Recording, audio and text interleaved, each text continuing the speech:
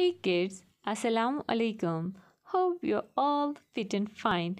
It's me, your Asra ma'am, and welcome back to the SST class part 2nd. In our previous session, we have started with our new chapter, that is the world from 1914 to 1945. So, children, let's see the topics that we have covered in our previous session. First World War and causes of it. I hope you have gone through part 1 of this chapter and the content is clear to you. So let's move ahead. In today's class, we will discuss about how the First World War was fought and how did it came to end. So let's get started. How the First World War was fought. My dear students, do you remember that in our previous lecture I said due to the chain of alliances 135 countries opened war on each other. Before discussing about how the war was fought, we will see how these countries got involved in this war.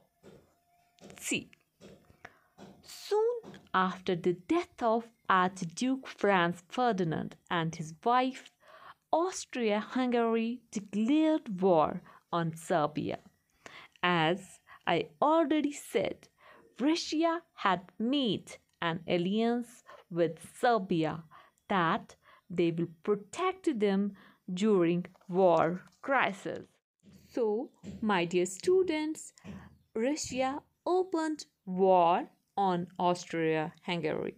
Similarly, Germany and Italy have made alliance with Austria-Hungary, which I had told you in my previous lecture that it was called as Triple Alliance.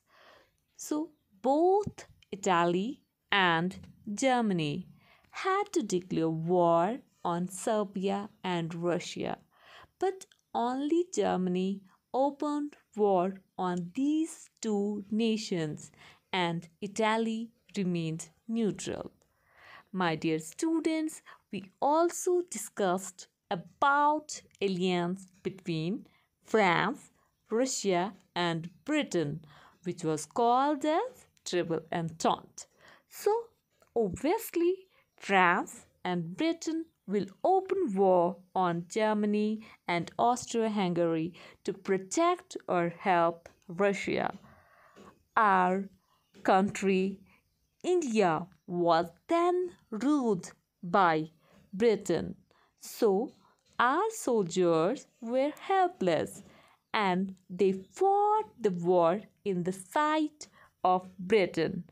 Also, India thought that after the war, Britain would grant her self-government. So, Indian soldiers fought this war in Europe, Africa, and in West Asia. My dear students, now the question arises here that how United States of America, USA, yes, got involved in this war. As such, there was no alliance made by them to these countries. So, let's discuss it. USA was sending, or I can see exporting, arms, submarines, and different weapons to Britain and France, which made Germany helpless. They were gaining their economy. Germany, on the other hand, thought that it's very difficult to declare war against USA. So they took help from neighboring country Mexico so that they will open war on USA. This coded message reached to USA. So they declared war against Germany by sending more arms, weapons, navy weapons to France and Britain. my dear students, now we will move to our core topic in which we will discuss how this war was fought and what were the arms used.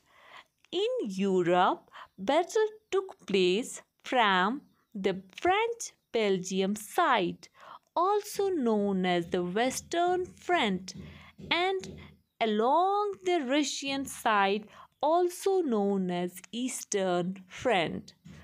Soldiers dug tunnels in the ground, also called as trenches, so that they could hide themselves in it and fire from there. Machines, guns, and heavy artillery were used extensively. Tanks and poison gases, which were used for the first time in the world history.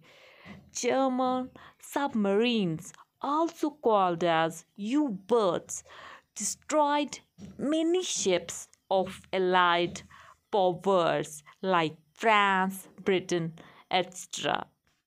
My dear students, nearly 15 million people died during the First World War and about 20 million people were injured. Let's see the percentage wise deaths. First, Central Powers. Austria Hungary 35%, Germany 52%, Ottoman Empire 10%. Let's see the death percentage of Allied powers. British Empire 16%, Italy 12%, Serbia 8%, Romania 6%, Russian Empire 30%, and France 25%. And so Germany surrenders and signed the armistice, which resulted in the victory of Allied powers. My dear students, this is how the First World War was fought and came to end. Now, let's discuss the last topic of this lecture, that is, when did the war end? The First World War marked its end on 11th of November 1918, following the victory of Allied powers and defeat of Central powers. So that is it for today's session. In our next class, we will discuss about the interwar years, Second World War, causes of war. Till then, stay safe, stay blessed. Fi Amanillah.